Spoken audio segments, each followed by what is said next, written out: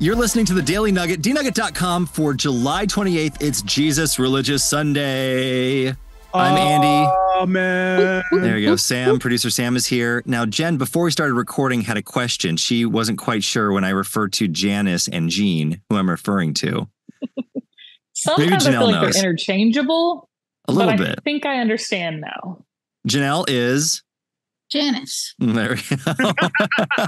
Thank you. Of course.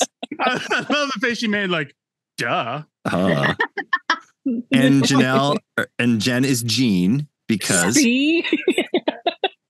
And I'm Jean because... Why? You wear a lot of denim. Apparently. Apparently today you do. Yeah. She is the denim diva. All right. At least I'm not Denim Dan. That's all good. Well, or not so nervous Purvis. True. Which is a good name, by the way. Well, as we discussed. Yes. Many moons ago. Throw it back. Yep. Doing the throwback. But today we're talking about Jesus Religious Sunday, and all things that have to do with Jesus, especially church. And if you went to a church today and you watched more of the actual church service on the TV screen, on like the projector instead of the stage. Like laser church. Right, laser church. You may have been at a church with lasers or something else. Now, Jean and Janice, do you know the amount of production it takes to get all that production stuff going? I would imagine a lot. Yeah. I mean, yeah, to a degree. I've been in tech booths. I've seen what's back there. No. You are not in the lights. You are not ready. You are not ready for the amount of preparation it takes. Okay. This is like Super Bowl. It's like Uber mega church. This is like Super Bowl. All right. Okay.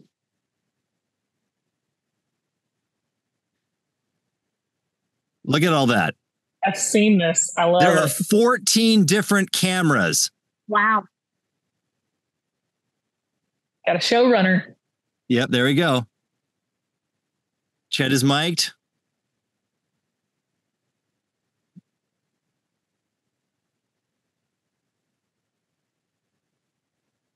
I think Chet is mic'd.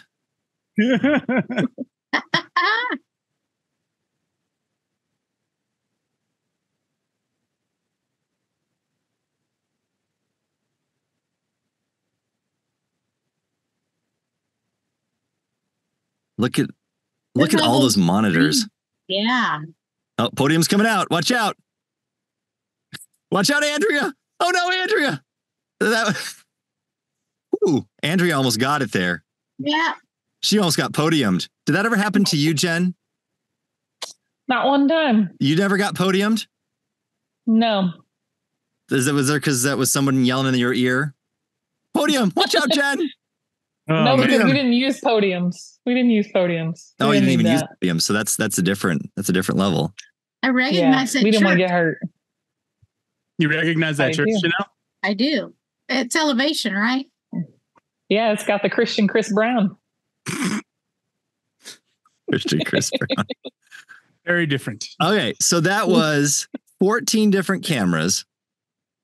It looked like, I don't know, the only thing I can compare it to is whenever you see a sporting event and they show the behind the scenes of all the people in the control room, it looks like a major sporting event. Yeah, I imagine. It's great. Well, I have been in the control room of the church that Janelle still attends. I used to as well. There's a whole room of they have 30 something campuses and there's a live feed of each of them. Wow. Just so you can see how they're doing. Yeah, it's crazy. I mean, it's basically small television stations in there. Or the television spot in Walmart. Yeah. With fewer price tags on them. Yes, that's the only difference. That's the only difference. Is this too much? That's the question. Depends on who you ask. Well, I'm asking you. You're the most recent. It's about the total experience. You don't just focus on the production area. You experience church through different forms of media. So I say I mean, I like it, but that's just me.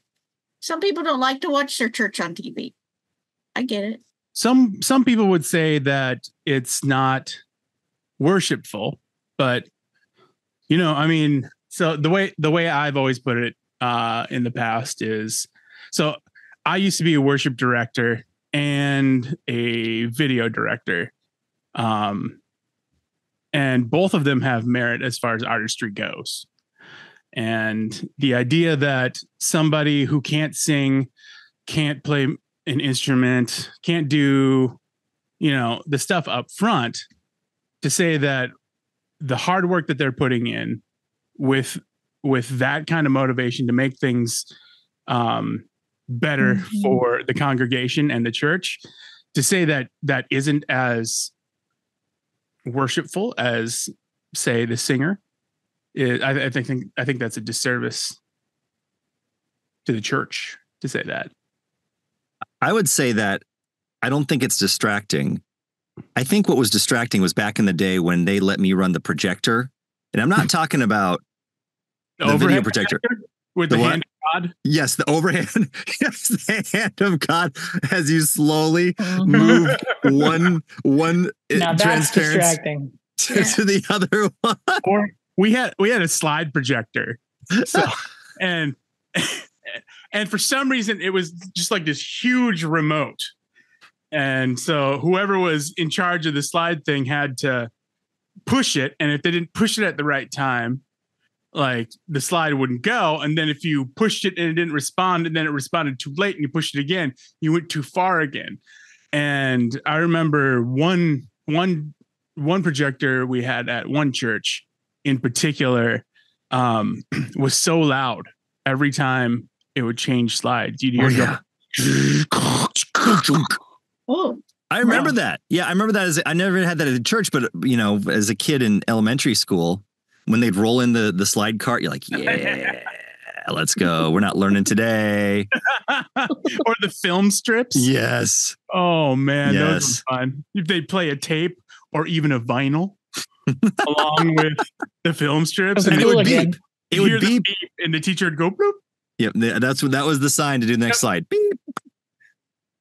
Jenn, back in the day, I've heard stories.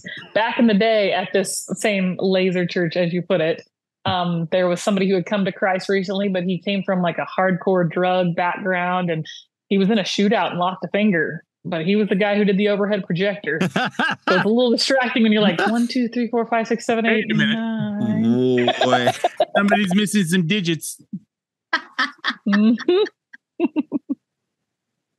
Janelle, your thoughts? Well, I think it all comes down to the attitude of the heart, of course. You can be distracted by anything. I could be distracted by somebody's Denim Dan, but I'm just, we did have one. We did actually have one. Define being distracted by somebody's quote Denim Dan. I'm not sure what a Denim Dan is, to be honest. That is like a guitar player that is wearing a jean jacket and jeans and just all denim. Yeah, it's head to toe. Wait a minute. I know what you're talking about. Andy wear that exact same thing. Hold on. I know exactly what you're talking about. Oh, okay. And I'm offended by this because I'm going to show you a video that I know that you're referring to. The thing is, now that's kind of current. Wearing denim on denim, that's kind of a thing now. But back then, it was not a look. Yeah. Janelle. What? This is like the core of who I am. Oh gosh. Okay. Here we go. Of who you are. Look at these outfits. Oh gosh. No. Let's not go. Look at that. Denim on denim. I am the bass player in this. Look at that. That's me. Is this coming back, Jenn? This style? No, it's not. Honestly, I've seen Andy wear clothes that are almost exactly the same thing, and I've heard him do that bass line at church a couple of times. Just put a bandana on him, and that's Andy. And unless Andy actually usually shows up in his attire from work because he comes straight from the station, so he's usually dressed. Which is what? It's like that, only with more buttons buttoned. Yes, less chest hair. Praise the Lord. You have chest hair. Oh my gosh. You have way more chest hair. No, that's what I meant. I meant I have. He has less chest hair than me. You have what I would call a tuft. This guy did some manscaping. This guy definitely did some manscaping. You were What are we talking about? invested up. I mean, you got to really have a vested interest in this. I tell you. Janelle, is this the Denim Dan you're talking about? No, this guy was in a jean jacket and denim jeans. Okay. Was he wearing a painter's cap too? Or like one of those cadet things? Was he a hipster? No, he would always wear a ball cap. Mm-hmm. All right, I'm Googling Denim Dan. Was it a denim ball cap? Don't share screen until you've seen what comes up, please. No, it wasn't, Jen. Well, there's a lot of guys with their shirts off and just jeans. That's not what we're talking about. That's exactly what I'm talking about. Don't share the screen. I'm not. Don't worry, I won't. Although, okay, this is After a guy. last week's mishap. That's right. Okay, I'm going to share one picture, and that's all. One picture. Here we go. Okay. Denim Dan. Oh, that I feel bad for that guy. wow. Like, are there denim spots? He's showing off some knee. That's a little too much skin for me. Yeah, But really. especially at church. You don't want to show off too much skin at church. It's distracting. Yeah. We used to have a guy on our worship team that he got sweaty during worship. And the biggest spots, of course, were under his arms, but also his knees for some reason. Oh, in his knee pit? No, the front of his knees. I know. So every time he came off stage, he was like dripping, and he kept wearing tan pants. I kept telling him, "Quit wearing tan pants." We started calling him demon knees, like because that's where the demons come out because he's worshiping so hard. He got them demon knees. How can your knees sweat like that? I've never seen such a thing. His knees Ask were the dry. Lord. Yeah. The Lord, put it on the list of questions in heaven, Janelle. Yep. That would be good. And that's the nugget. Let us know what you think is distracting at church, because that's kind of what it devolved into, this conversation. Demon knees for sure. Demon knees, denim dans. Yeah. Trying to think of what distracts me at church. The hand of God in the projector. Yeah. Mhm.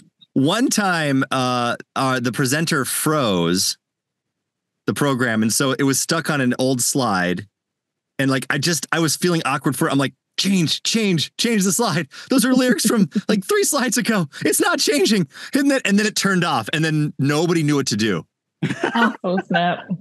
Because it's like, you're just so used to it. And it was a song that was kind of, I think, one that everyone knew, but still we doubted ourselves in the lyrics. We're like, do we know what the words are? That tech team is so important. They really are. And when they're not distracting, they're doing well. Mhm. They are distracting, they're doing very poorly. NuggetHateMail@gmail.com. What distracts you in church? Farting. Oh, Oh my gosh.